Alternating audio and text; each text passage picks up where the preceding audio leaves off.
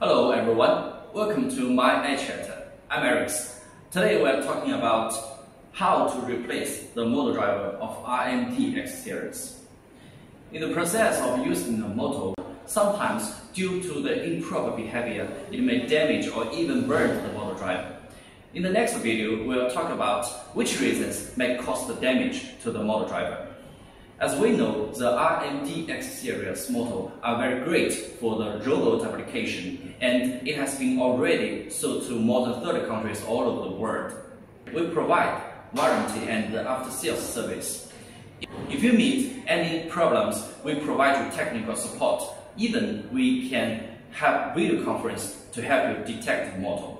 You can find the technical support email as below. But occasionally, some clients are very urgent and the project's timelines are close. So if we know how to replace the motor driver, it will be the most fast and convenient way to make your motor back to normal. Now, let's start to know how to replace the motor driver. Let's go. Firstly, we need to prepare the tools: soldering iron, welding wire, screwdriver, tweezers, etc. What the welding wire we use is like this. You can take for reference. This is the driver of RMD-X8. We call it DRC20. On the left side, you can see A, B, C, 3 solder joints. These are for the connection of the motor wires. On the upside, you can see 2 solder joints. These are for the temperature wires. Step 1. Open the cover on the back of the motor. You will be able to see the driver board. Step 2.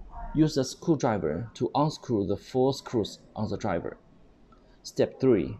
Dip the solder wire on the solder joint by soldering iron and separate the motor winding from the driver. Then you can take the driver board off.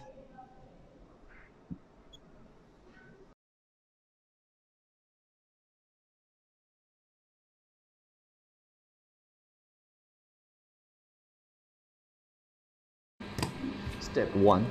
Use the soldering iron to solder the 3 motor outlet wires to the solder joints. Step 2. Use the soldering iron to solder the 2 temperature wires to the solder joints. Please watch the video how we daily install the driver.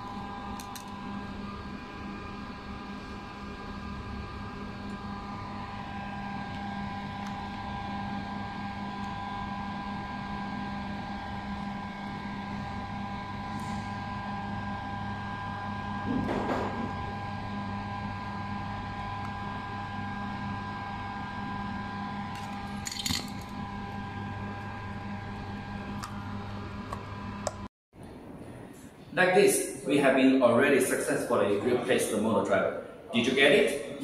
You can find us by our official website and our official email. Thanks for watching. See you next time.